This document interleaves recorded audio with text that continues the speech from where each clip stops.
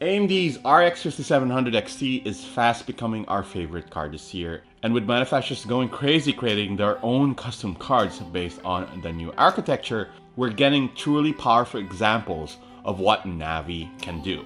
One such card is the ASUS ROG Strix Radeon 5700 XT OC. This particular card is an overclocker's dream with plenty of overclocking headroom thanks to its excellent thermals and triple fan cooler. Now the ASUS ROG Strix 5700 XT OC comes with a massive max contact cooler, decked out with triple axial fans and a huge double heatsink. The card is very enthusiast focused, so there's plenty of extra features here that you won't find on a reference model. The card itself is pretty large and is considerably larger than a reference 5700 XT and will take up 3 slots in your motherboard. And since ASUS used a custom designed PCB that utilizes a 14-phase VRM for maximum durability, the card now requires an 8-pin PCIe power connector instead of the 6 that is on the reference model. There's 3 slots on the back for DisplayPort 1.4a and a single HDMI 2.0b port. The card has RGB lights scattered on its chassis, and you can customize lighting via ASUS Aura Sync technology.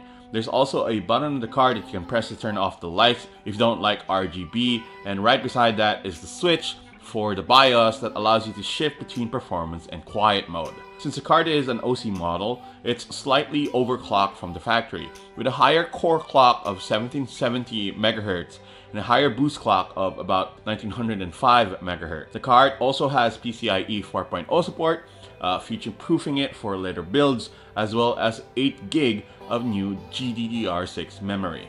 Now, moving on to the benchmarks, we're benchmarking this particular CPU on a PC with a 9th gen Intel Core i5-2400F processor paired with an ASUS ROG Maximus 10 Formula motherboard, 32 GB of 3200 MHz DDR4 Vulkan Z memory, 500 GB Western Digital Black NVMe SSD storage, and a 256 GB T-Force Delta Max RGB secondary SSD.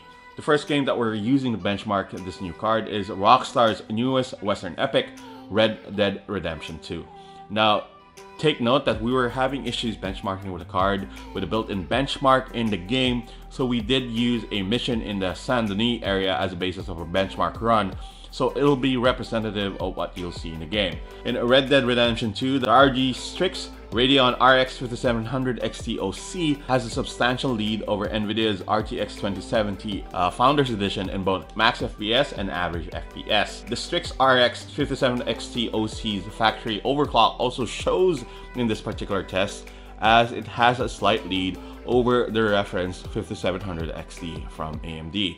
The newly released Outer Worlds is next. Since the game doesn't have an in-game benchmark, we ran a set route from your ship at the beginning of the game to the ruins set on the outskirts of the city, taking care to take the same path every single time. Here, the Strix RX 5700 XT OC cedes the lead to NVIDIA's RTX 2070, but not by much, though the RTX 2070 does have a higher maximum FPS compared to the card from ASUS. Shadow of the Tomb Raider is next, and it has long been established as a benchmark standard for many outfits. And here we see the Strix RX 5700 XT OC beating the RTX 2070 handily in all metrics. Warhammer Total War 2 is a long-time benchmark standard, and here both the Strix RX 5700 XT OC and NVIDIA's RTX 2070 FE are neck to neck, with NVIDIA's card ahead in average FPS by just 1 frame. Our final game is Far Cry 5, an older game for sure,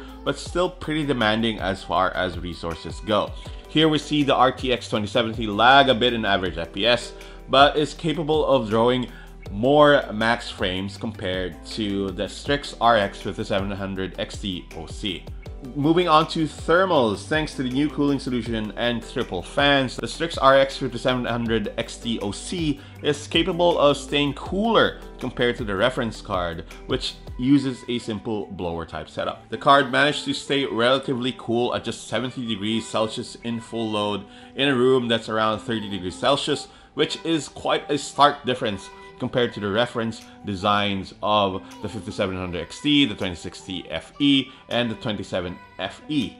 Noticeably, the reference design of the 5700 XT got really hot, reaching a maximum of around 93 degrees Celsius at the very end of our benchmark. Now, AMD's new RX 5700 X3 cards are truly competitive with NVIDIA's offerings. One only has to see the company's mid-year super refresh to see that.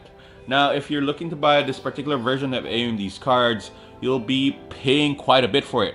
The Strix RX 5700 XT OC has a MSRP of around 30,890 pesos, quite higher than NVIDIA's RTX 2070 models, and almost the same price as the RTX 2070 Super cards in the local market being offered by the competitors of ASUS.